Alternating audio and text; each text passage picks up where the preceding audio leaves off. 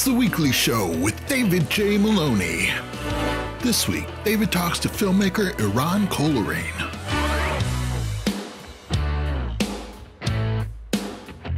And now, here's your host, David J. Maloney. Welcome to everyone at home, and I would normally say our studio audience to the weekly show. I'm your host, David J. Maloney. I say normally because we'd usually shoot the show before a small studio audience at the Hard Rock Hotel and Casino. But we are still shooting our last few shows from home due to coronavirus protocols. So, in Milton, Florida, a 33-year-old man was arrested for having sex with a dog, or as he called it, man's best friend with benefits. You know, this gives a whole new meaning to the phrase, give the dog a bone. By the way, the suspect denies committing the act, citing he'd never cheat on his cat. Oh, and scientists have discovered a ring of fire on Venus, which is highly preferable to a ring of fire on Uranus. And rapper Lil Pump has been accused of owing $1.6 million in back taxes. He's blaming his accountant, Lil CPA. Vice President Harris is losing support from her own party. To give you an idea of how bad it is, today Willie Brown said, Kamala was just okay in the sack. To give you an even better idea of how unpopular she is, her new Secret Service codename is Mel Gibson. A mom in France was arrested for dressing up like her daughter and trying to take a high school exam in her place. Yeah, school officials became suspicious when she couldn't silence her iPhone. And lastly, in southern Germany, an armed man hijacked a bus full of Japanese tourists. Police were able to apprehend the suspect quickly, however, after being provided 3,597 photos of him. On tonight's show, we've got a wonderful filmmaker who first made his mark on the international film circuit with his film, The Band's Visit. His latest film, Let It Be Morning, about a man and his family trapped by a military blockade inside a tiny Arab village in Israel, played in this year's prestigious Cannes Film Festival. Here to chat about Let It Be Morning is award-winning filmmaker Eran Kolirin. So stick around, and we'll be right back.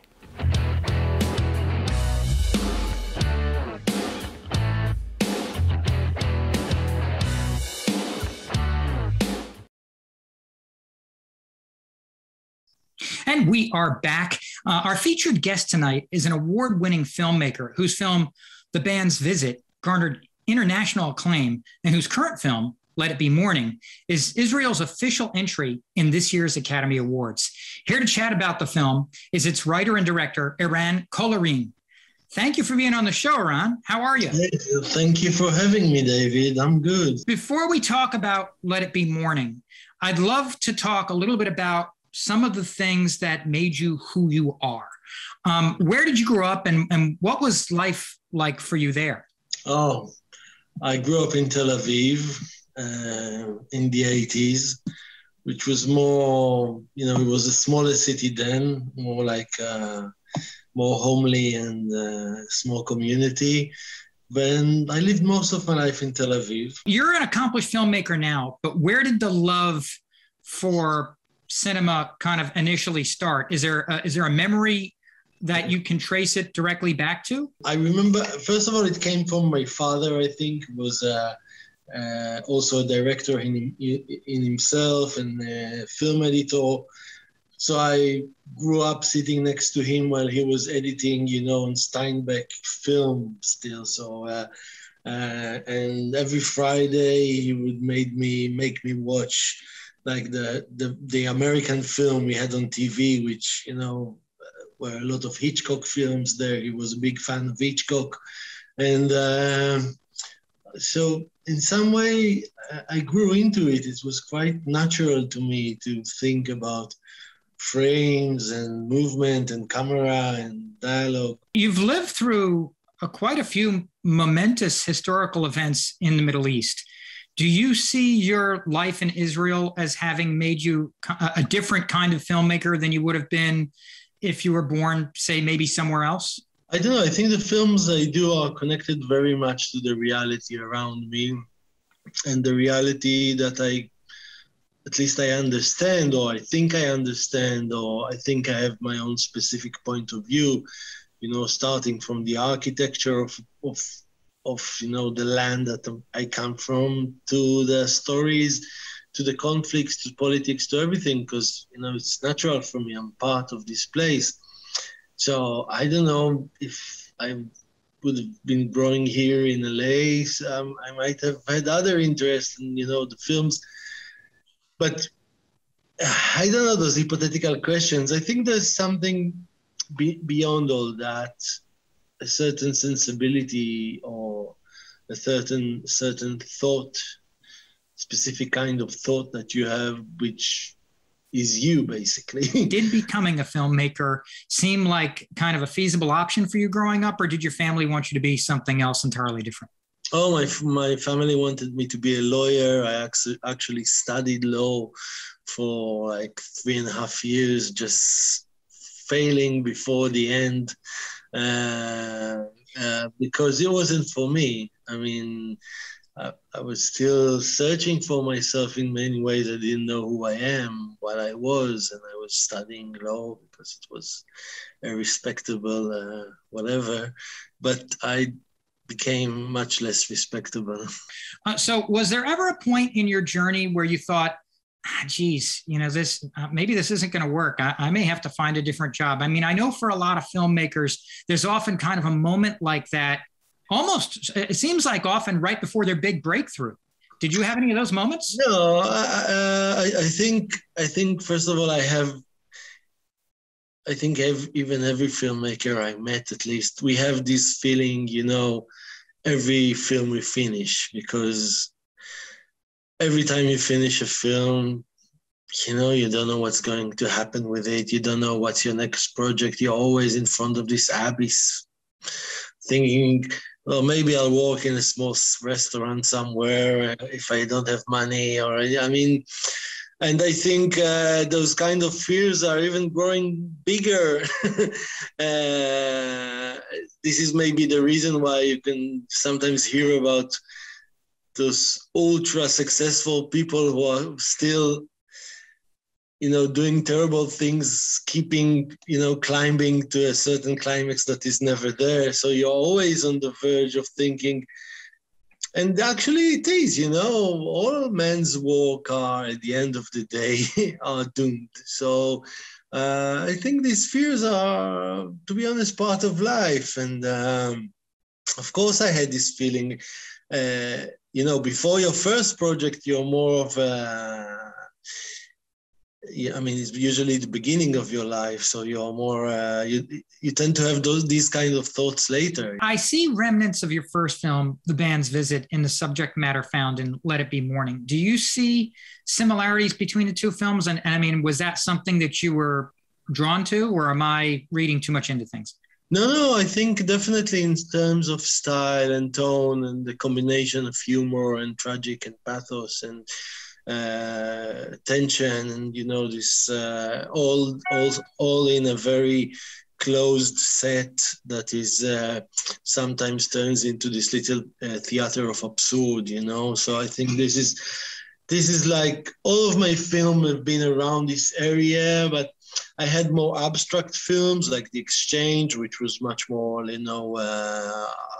artistic film, I would say, and I had Beyond the Mountain and the Hills, which was more tragic and hard. And I think The Band's Visit and Let It Be Morning are kind of a combination of, and I really think that Let It Be Morning is like a culmination of a lot of different emotion found in my films, and especially The Band's Visit. Yes, so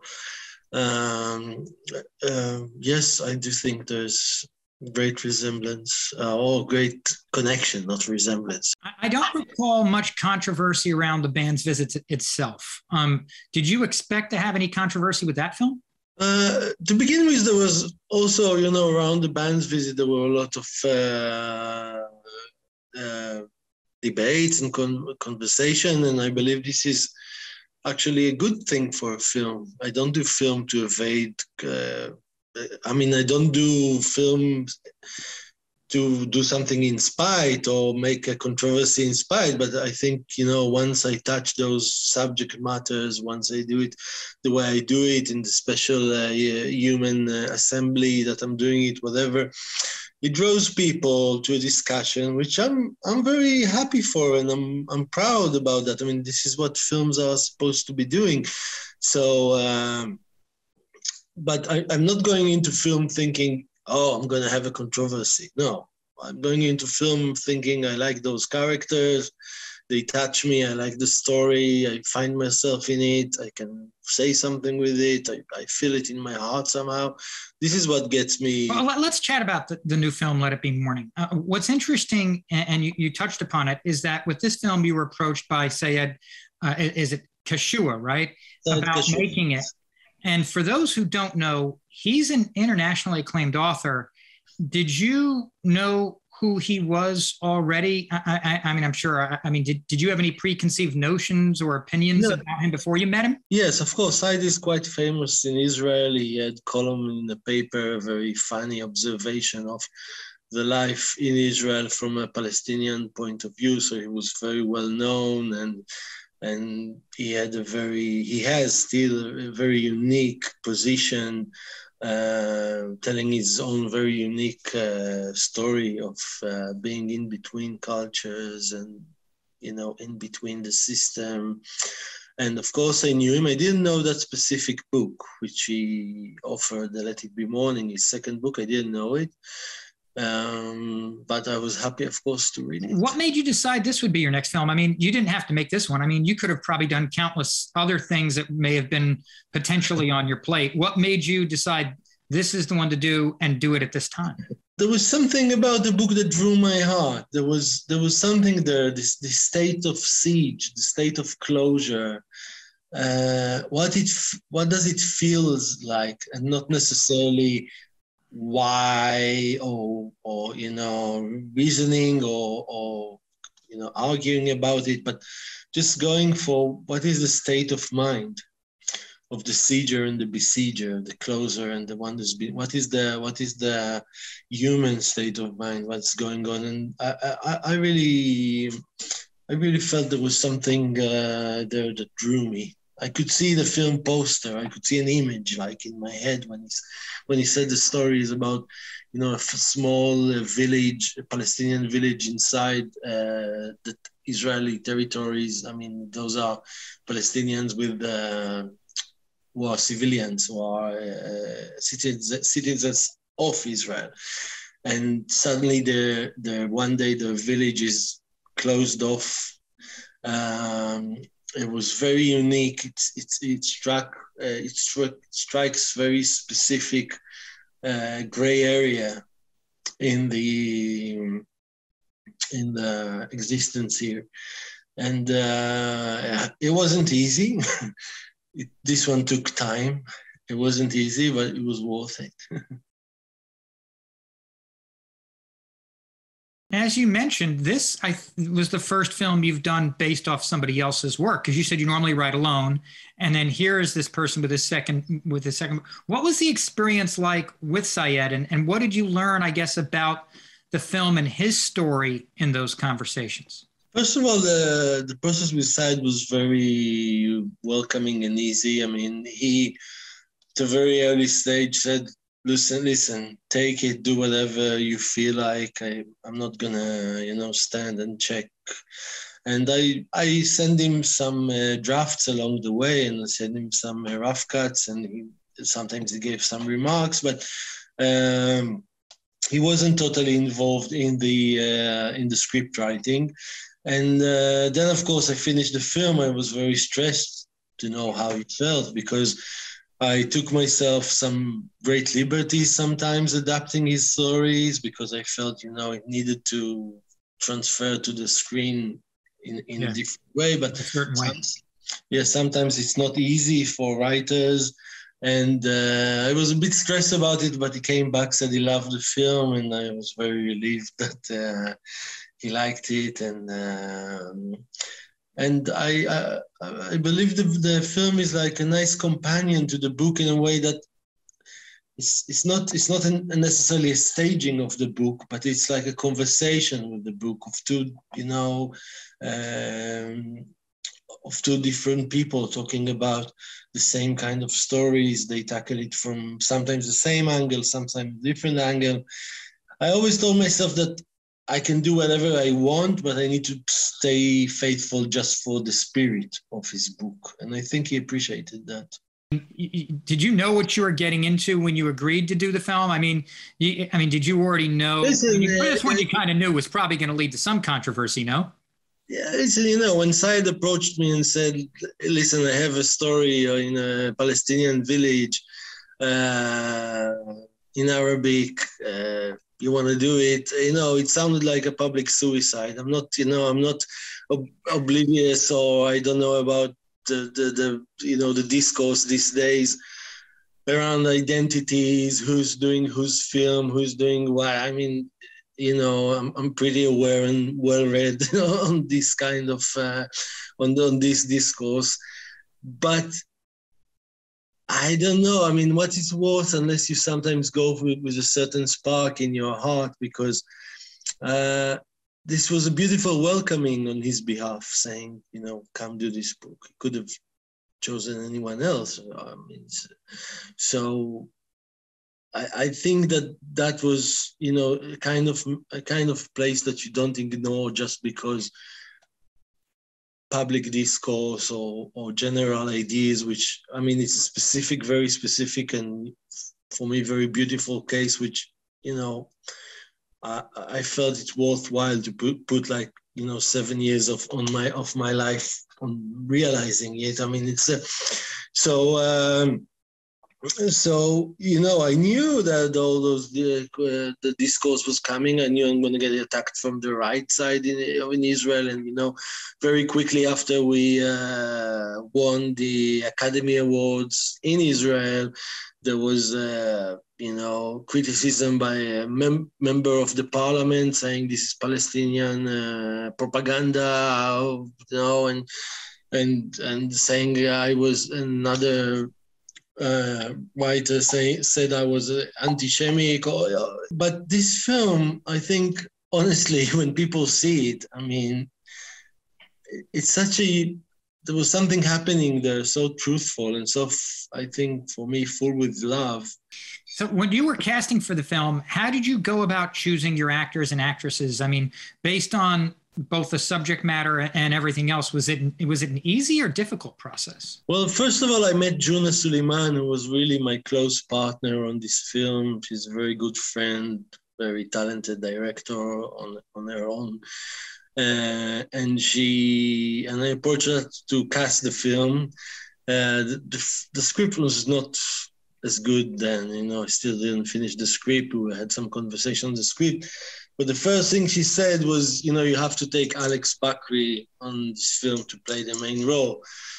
And I said, who's Alex Bakri? I never heard his name. Did he play? And he never played anything. So she said, no, but he is my ex-boyfriend and he's perfect. I know him.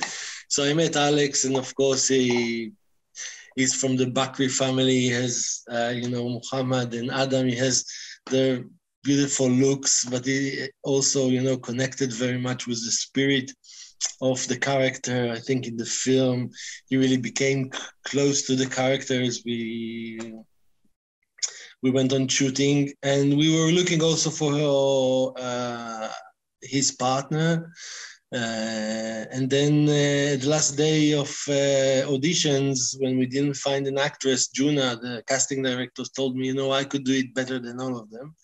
And I said, well, you're welcome, let's see. And she said, we were just doing the matching session with Alex, and they sat together, and it was obvious, it was obvious that they're a real couple, that she's fire and he's like air and water and she's earth. And there was this thing going on there, which is specific for couples, which, is there on the screen.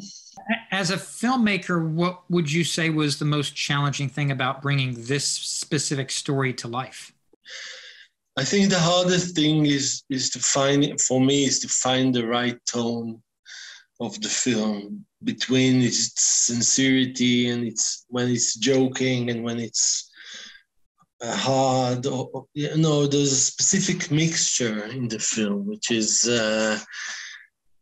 I don't think you can say it's either, you know, comedy or drama or where it stands, but you need to have all those little moments and those different overtones to somehow walk in harmony to make this special tone of the film. That's always, I think, always the hardest thing.